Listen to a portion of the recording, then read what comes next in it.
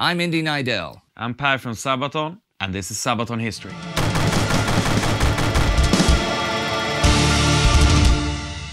A German soldier defying Hitler's orders might sound dangerous to you, and it was, but for one man it was necessary to save many lives. And we were looking for a story where the Germans was not always the bad guys. A story which I'm going to tell you right now, and then Per's going to tell you about the song.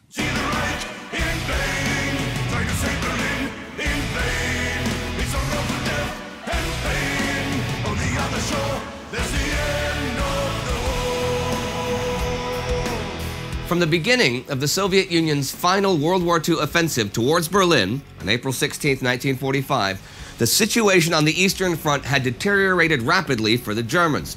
By the 22nd, Soviet tank corps spearheads were already starting to surround Berlin from the north and the south.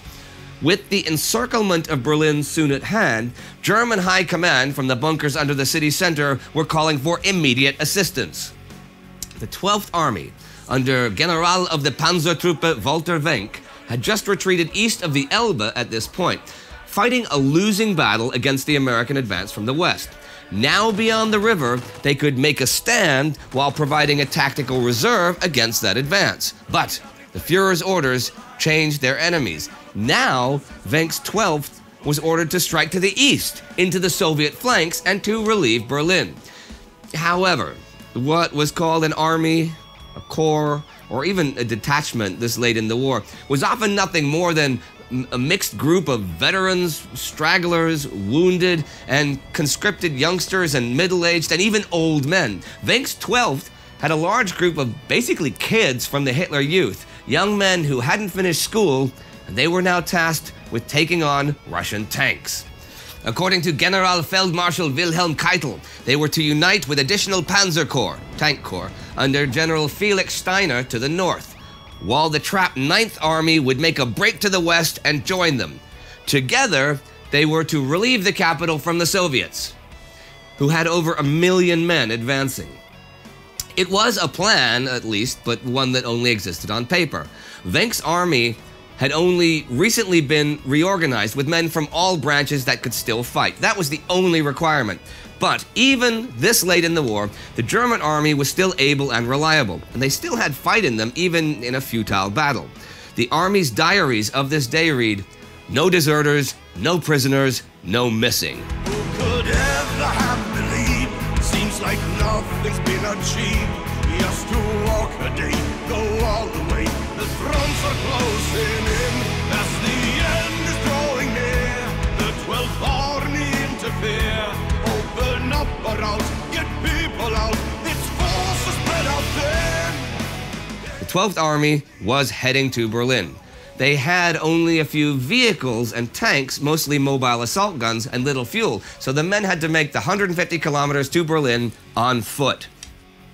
By the 25th, they had reached the outskirts of Berlin, but the situation had worsened dramatically. The Soviets were already south of Potsdam and east of Brandenburg an der Havel, west of Berlin. The surrounding of the capital was nearly complete, and the Soviet forces were much stronger than anticipated.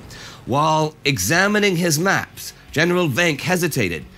Was relieving Berlin even possible at this point?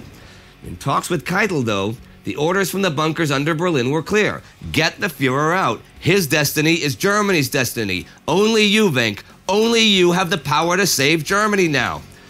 So Wenck went to work. The only chance to relieve Berlin at this stage was to split his troops towards the north and south and relieve as many of the defending German forces around Berlin as possible so they could make up a small reserve for an attack towards Berlin itself. This would maybe destroy enough Soviet forces or just hold them back enough to give Berlin some breathing space and for civilian refugees to escape the city. But even that would only be temporary. But Keitel rejected this plan. Berlin itself had highest priority. A push toward the Führer must be done immediately, and that's it. Well, Wenck knew that this would quickly be the suicide of his army, and he realized that German high command had totally lost touch with the situation and the reality of the war. Steiner's tanks in the north were already being pushed back, and the 9th was fighting for its life. In this situation, Wenck chose not to follow the direct orders from Adolf Hitler himself. Instead, he, quote, had to follow the guideline of his conscience. Saving Berlin was impossible. The only thing his army could maybe achieve was getting as many people away from the Soviet advance as possible. By attacking towards Potsdam, he would relieve the encircled garrison there. And by creating a corridor from there towards Berlin, they'd be able to let refugees flee the city. An attack to the south would give the 9th Army a chance to join their lines. Wenck called this his Rettungswerk, pretty much his rescue mission. Only on this would he gamble the lives of his young soldiers. In the early morning hours of April 26, the final German offensive of the war began. Who'll survive and who will die? Up to Kriegsglück to decide. Those who made it cross without a loss have reason to reflect. It is not about Berlin. It is not about the Reich. It's about the men who fought for them. What peace can they expect? Elements of the 12th Army made their way northeast. The key to their advance was the infantry division Hutten, hardcore veterans who had just days before recaptured Wittenberg from the Soviets and held off overwhelming forces for days. Now they were the wedge that drove into the Soviet positions with artillery and tank hunters. The Soviets were totally caught off guard by the attack, and by midday, the 12th Army had advanced 18 kilometers toward the city of Bielitz. On Hutten's flank were the elite Scharnhorst Grenadiers, who pushed down the Autobahn through the night, throwing themselves against the tenacious Soviet defense. House-to-house fighting against superior heavy tanks was vicious and costly, and they often had to resort to close-range attacks with Panzerfausts, single-shot anti-tank guns. They went days without sleep or sufficient food, while the Soviets were constantly reinforced, but despite heavy casualties, they made progress towards Berlin. By May 1st, the 9th Army had managed to use the momentum of the 12th and break out of their encirclement. Spirits rose as the exhausted soldiers of the 9th and the hundreds of civilians with them joined the 12th. But seeing the ragged and wounded men limping into his ranks, Wenck marveled at Hitler's insane plan to fight the Soviets head-on. The 9th had been nearly destroyed just fighting for its survival and the survival of the many civilians in its midst. Other fighting forces were able to link up with Wenck as well. On the same day, Hutten reached a large German military hospital near Potsdam. Once more, the fighting was brutal as they stormed the Soviet trenches, but for 24 hours, they were able to get many hundreds of wounded soldiers, nurses, and Red Cross personnel out before the Soviets could return. This was the very end of the European part of the war, and it is difficult to find and follow the reports from the last days of the fighting around Berlin. The Germans did not make many records. The Americans also often didn't record a lot of it, and the Soviet archives are still not fully available. Neither Steiner nor Wenck reached Berlin, though, and Hitler chose suicide over capture in his bunker. It's the end of the war. Reach for endless joy. On May the 2nd, Wenck's army retreated. It would protect the refugees and bring them across the Elbe and into American custody. Day and night they marched, avoiding contact with the enemy from the east as long as possible. Soviet pursuit, though, was initially weak, as they were concentrating on taking Berlin. On the 3rd, Wenck made contact with American General William Simpson of the 102nd U.S. Infantry Division of the 9th U.S. Army near Tangermunde. Now, the Allies had agreed among themselves that either the German army would capitulate as a whole, or that small groups could capitulate to them individually via their commanding officers. But there was a hitch. This partial capitulation could only happen to the opponent they're actually engaged with, which for Wenck was the Soviets.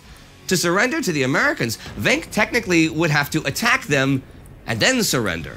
Well, the Americans simply kept silent in regard to the surrender proposal. They did not fire on the advancing Germans either, in violation of the Allied contract.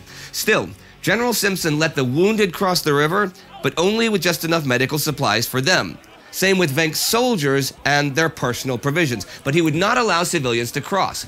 Men were even sent out with whips on the partially collapsed bridge to hold back civilians trying to cross with the soldiers. It could have been more of a human tragedy were it not for sudden Soviet fire that rocked the remnants of the bridge. This killed several American soldiers, so a 2-kilometer retreat from the river was ordered. This allowed civilians to cross the river. Venk's army soon had to fight the Soviets, though, who had renewed their attacks once they realized what was going on. With each break in the lines, Venk had to order young men to their deaths to recapture and hold positions for just an hour or two so that others could live.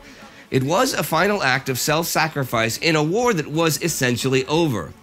As the last German grenades were shot, the last artillery pieces and the last tanks were blown up, and then the last German soldiers, among them General Walter Venk himself, crossed the river and entered American captivity. In the end, thousands of soldiers, civilians, nurses, women, children, and the elderly were saved from the fall of Berlin. As an end note here, on the 8th of May, as the very end came, many men and women attached to the 9th Army were extradited back to the Soviets. To this day, we don't know the exact reasons for that, though we do know that there were several suicides to escape that fate. See the city burn on the other side, going down in flames as two worlds collide. Who can now look back with a sense of pride? On the other shore, there's the end of the war. Now, you said that this song was inspired by a video game. Can you dig into that a little? There's a game called Hearts of Iron. Right. So, and we have a song called Hearts of Iron, so there's obviously a connection there. Right. So, many years ago, when we had a concert in Stockholm, we were approached at an after party by people from this Swedish development studio of games called Paradox. Right. And some of the guys came and they said that they were big fans of us and they really appreciate the work that we are doing with writing music about history. And we started to talk about that we are doing pretty much the same thing. I mean, they are doing games about history and we are doing music about it. They asked us, is there any way that you can like write a song that would be like a lead theme for our game that is coming? And we said, okay. And when we were researching, we came across the story about Walter Venk, and it took a while to keep discussing and developing the idea. We did other things connected to this, and inside of Hearts of Iron, there is released now soundtrack of Sabaton. Okay. So it was possible to get the music, our songs, when you play the game. It's pretty funny actually today, but a lot of our fans in China discovered Sabaton through the game Hearts of Iron. Okay. When we speak sometimes with developers of games, they often talk about how important music is inside of that. Game, sure. And it's pretty funny because for a lot of people today, music is not important anymore. I mean, you see the whole industry of music taking a big tough hit, and people are not as willing to pay for music as they used to be.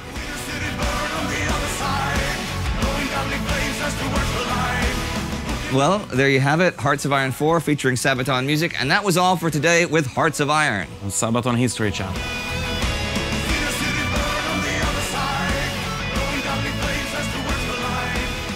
Alright, thanks for watching, and don't forget to subscribe to the Sabaton History Channel, check out Indy's other channels, and support us on Patreon, because that's what makes this happen.